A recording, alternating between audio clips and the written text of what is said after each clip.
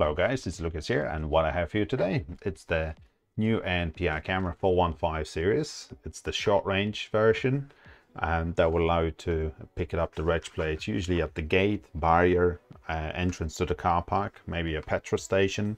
So the detection distance, it's up to like 6 meters. 3 to 6 meters, so that will pick it up the reg plate perfectly fine. So you need to be careful where you're going to use these cameras. So I wouldn't go mad and try to shoot down and see, you know, cars coming in from like 20 meters away. It's not going to work. You need to have the proper lenses on that camera to do that. For the longer range, you will need to pick up a different camera with the different lenses. Of course, there's a built-in lenses with the motorized lenses and autofocus. That camera, of course, would be powered up of the PoE 12 volts DC or 24 AC. Also, you'd see there's audio input and output, some alarm inputs and outputs as well for your gate controller, as well as there's the RS-485 output, where you can use that with the Weekend converter. So the RS-485 will go to the Weekend, and the Weekend will go to your access control controller. So you can actually manage the database from the access control and use these as just a simple readers kind of, and just like almost like a fob reader, but reading the reg plates. So it's really piece of the equipment that I really like, and I've been using on a daily basis almost. So many different sites we use them already. This type of the camera obviously is going to allow you to pick up the reg plate, and if your reg plate is in a database, either directly on the head of the camera, or in the database of your recorder, or in the database of your DSS software, either the car park management, the DSS Express, or in the Pro version, you can manage those databases to tell the camera to open or close the gate. So it's really great piece of equipment. So let me show you actually the differences between the short range and the long range, and how you're not supposed to set up the short range. So let me show you in the web browser now. All right. Okay guys, so we are logged into our cameras and our recorder, just via the web browser. In our camera, you can see that we are picking up the reg plates. So the best thing to do is just to see what kind of configuration we have here. So when we configure such a camera, you see there is our zone of interest. This is where we want to pick up that reg plate. This is the exact spot. So you see I can manually adjust where each corner of that zone is going to be, and this is my zone of interest. So ideally, when you go to the wizard there, I just want to have the reg plate like you see on the right hand side example. So my reg plate should be directly looking at the camera lenses, so it shouldn't be more than 30-degree angle vertically or horizontally, as well as the pixelization of that reg plate shouldn't be less than 150 pixels. So in that case, if I do have the right lenses of my camera, I'll be able to zoom it in all the way. Like you see, I use all my zoom here for that type of the camera. But if I go back to my other camera, I zoom it in all the way here as well. I focused that camera as well, and you see this camera is looking at the reg plate further down, all right, and the angle of the view is definitely within the 30-degree angle, so it will pick up every single reg plate properly.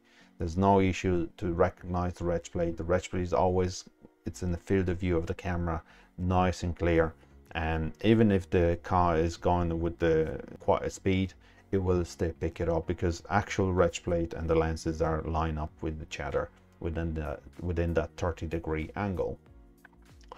So you see, this is just a long range camera. So in the case with the older type of the cameras, if you ever come across these again, you see my zone of interest is that red zone, and my snap line, I just have that in the middle here. And you also see there's like a calibration yellow box.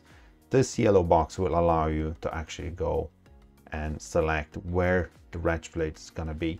And the best thing to do for those type of the older type of the cameras is just to maybe park your van on the front of the camera, select the exact position where the yellow box is going to be. You see there's an example where, so how big or small the retrofit should be.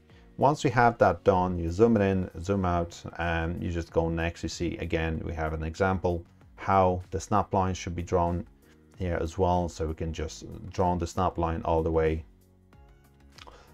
through the zone, and they'll pick it up every single reg plate straight away once we have these enabled.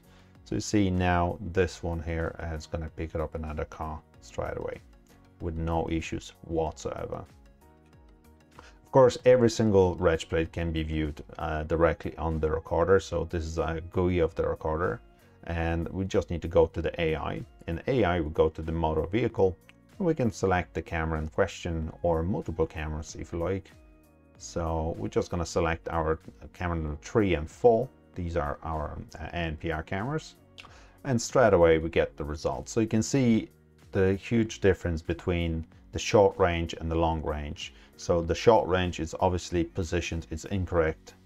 So in that case, if we need to put the camera quite high and look at the retrofit in certain distance, I would definitely recommend the long range camera. So we can get these cameras in two type of the lenses, both motorized with the autofocus, but it depends where that camera is going to be positioned. You need to make sure you order the right equipment. So you can see the great example of the same cars and how inaccurate sometimes the reg recognition might be if you're not going to use the right lenses. Of course, with these reg plates, well, we can of course search for the particular reg plate, as well as we can also create a database of our reg plates. In our database in the vehicle block list, allow list, we can just simply keep adding the reg plates in here. So we can just go with whatever reg plate we like, with a customer's name or someone's name to open up the gate, for example, and the validation periods.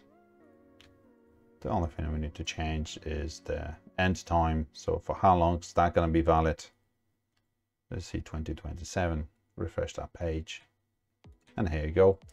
We have our reg plate in place. So from now on, this person is on the allow list with its reg plate, and this is the validation period. So in the case if that person will arrive on site on one of my cameras that is connected to my recorder, it will open up the gate automatically, so I don't have to do anything else. I can manage this reg plate list from the GUI, from the web browser, like you see, so I could do it anywhere remotely, or I can do it locally on machine as well. So it could be a security guard on site, and they would still have access to this database if they need to amend any of the reg plates.